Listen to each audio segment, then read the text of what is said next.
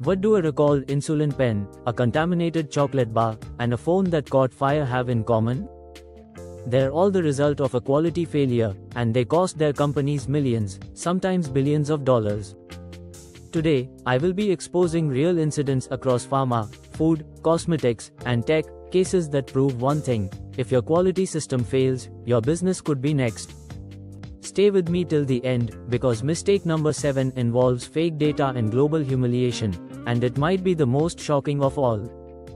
Welcome back to PharmaHealth Insights, where I decode the realities of pharma, manufacturing, and quality systems.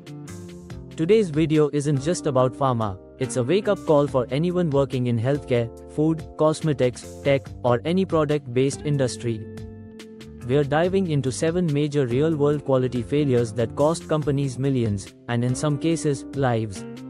Now, out of respect for legal sensitivities and industry professionalism, I won't be naming the companies involved. But I'm sure many of you will recognize the cases and relate instantly. Because whether you are in tablets or tech, ice cream or injectables, a quality failure doesn't discriminate. Let's dive into the top 7 quality disasters across industries and learn what not to do. Failure number 1: Pharma contamination. A global generic manufacturer. A leading generic drug manufacturer was once a symbol of pharma dominance. But inside its labs, corners were being cut. Stability data was fabricated, validation protocols were skipped, failed batches were retested until they passed. The fallout: bans from major global markets, a $500 million settlement, and a catastrophic fall from grace. Lesson: in pharma, data integrity isn't optional. Skipping documentation or faking compliance may seem convenient, until it ends your business. Cross-industry insight: imagine if an aerospace firm faked engine test results. One failure could take lives, and the brand with it.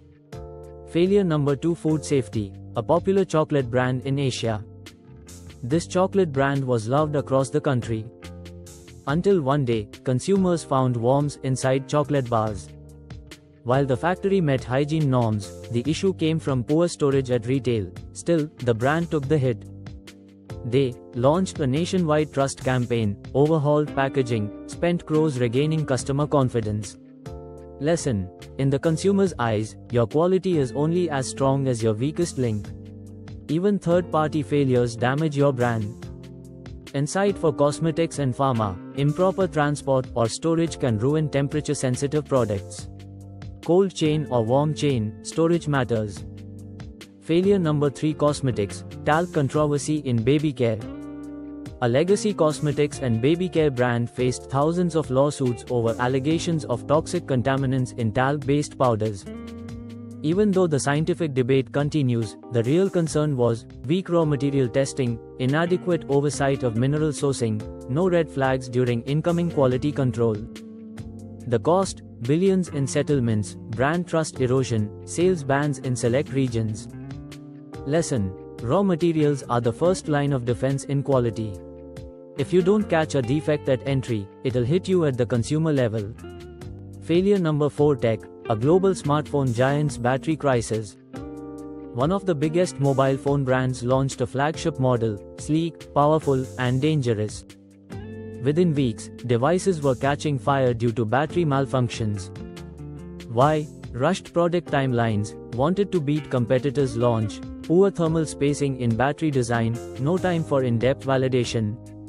What happened? 2.5 million devices recalled, airplanes banned the phone, over $5 billion lost in operating profits. Lesson: speed to market is useless if your product self-destructs. Validation is not a bottleneck, it's a safeguard. Pharma analogy: imagine launching an injectable drug without stability data. You may gain speed, but you lose safety and your license. Failure number 5: API mix-up in injectable manufacturing. In a tragic case, hundreds of patients were harmed after a life-saving injectable drug was found to contain the wrong active ingredient. Why? Contaminated raw materials from overseas, lacks vendor qualification, no high-sensitivity identification tests. This incident became a global wake-up call for pharmaceutical regulators. Lesson: what goes into your product defines what comes out. Never cut corners on vendor audits or raw material QC. Universal insight: even in software, unverified third-party plugins can crash an entire platform. Trust, but verify. Failure number 6: cleanroom design flaw in a sterile facility. A sterile injectable plant was shut down after regulators found contaminants in clean zones. Why? Shared AHUs between sterile and non-sterile areas, faulty air pressure gradients, lack of particle monitoring. Products were recalled, exports were banned, and the facility needed a full redesign. Lesson: HVAC is not just infrastructure, it's part of the quality system.